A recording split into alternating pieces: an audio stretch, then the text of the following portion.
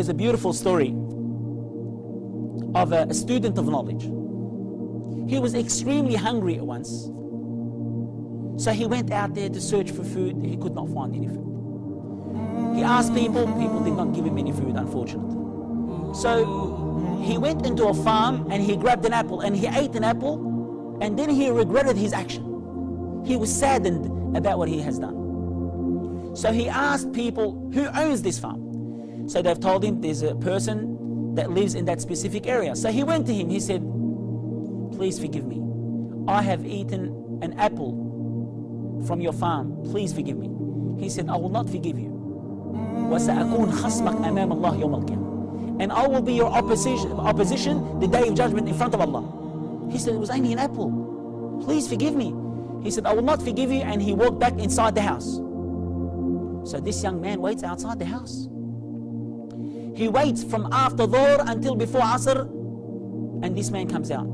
He said, I beg you to forgive me. He said, I'm willing to become a laborer. I am willing to work for you. Just forgive me for that apple. He said, okay, I'll forgive you on one condition. He said, what is it? He said, that you marry my daughter. And he was overwhelmed. He was very happy. He said, but she has few problems. She's deaf, dumb, blind, and disabled. He said, what? He said, I will never forgive you until you marry her. He said, I will never forgive you until you marry her. And they have set a certain date for this young man to come. So he came dragging his legs along because he's saddened. He's upset that he's going to marry someone that he's going to be looking after for the rest of his life. So he walks inside the house. He sees a beautiful girl. And she comes up to him.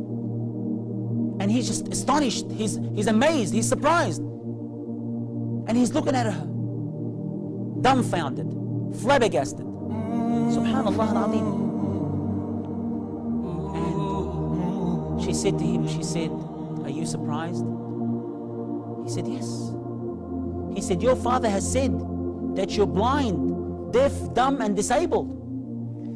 She said to him, my father has been looking for a spouse for me for a long time. He's been looking for a husband for me for a long time.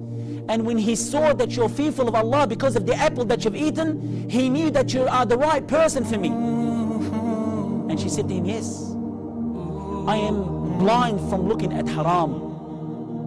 And I am deaf from hearing haram. And I am dumb from speaking ill haram. And I am disabled to walk to haram. I am disabled to walk to haram. Subhanallah. And guess what? They were married. And guess who their son was? Their son is one of the greatest A'imma rahmatullahi alayh. His name is Abu Hanifa rahmatullahi alayh.